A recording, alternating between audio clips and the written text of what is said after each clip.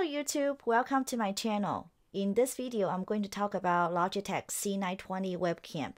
I got it a week ago and I have so much trouble recording in 1080p. I made a video a week ago about this particular Logitech C920 webcam. In my video, I was saying that I was able to record 1080p and 720p. But after a day later, I was trying to record another 1080p video for YouTube. All of a sudden that I was unable to record 1080p HD quality.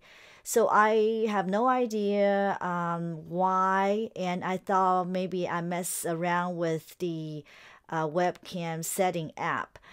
So I reset the setting back to default.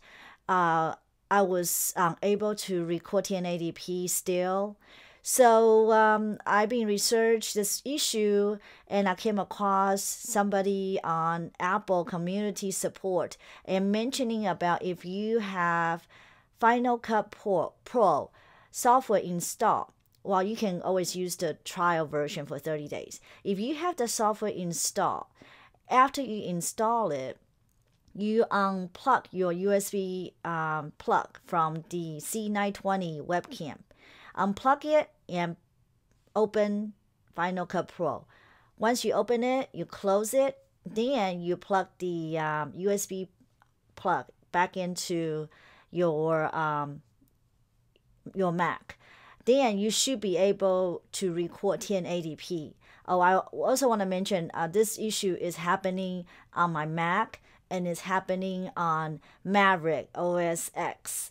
So some of the older OS probably don't have this issue, but with the latest Maverick, I'm having this issue, and I believe a lot of other people have that issue.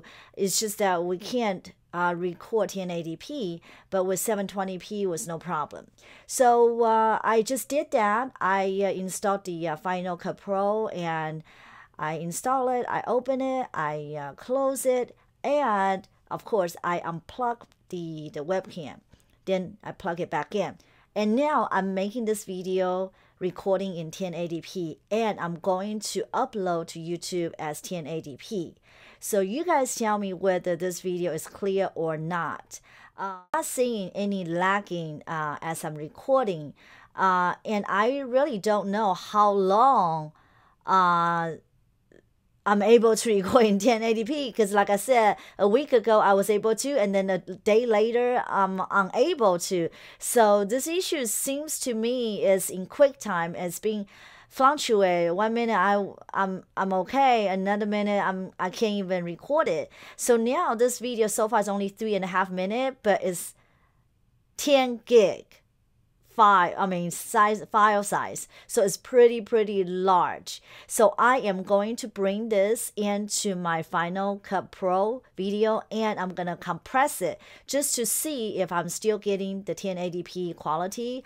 And I just thought that throw this tip out there because I'm still testing this out, and hopefully if you have the same issue, you want to test it out just to see if this will work for you. Okay, thank you for watching. I will talk to you guys later. Bye bye.